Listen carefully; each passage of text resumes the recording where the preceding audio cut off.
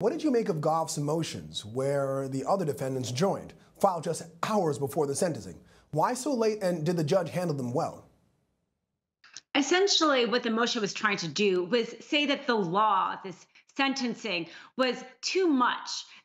But this is not exactly something that the trial court would have been able to determine. This is something an appellate court, state Supreme Court, U.S. Supreme Court would be able to only say that the law is unconstitutional. His motion, though, was preserving this issue for appeal. His client, though, actually did get parole, so the issue's moot. He won't be using that for appeal. The judge decided to give him parole because he felt like he showed remorse after the fact. He cooperated with the police. As we know, the video that was taken by him was released. He felt that something should be done about this, in the judge's opinion. Made sense there. Terry, were the sentences of the three men a just one? And what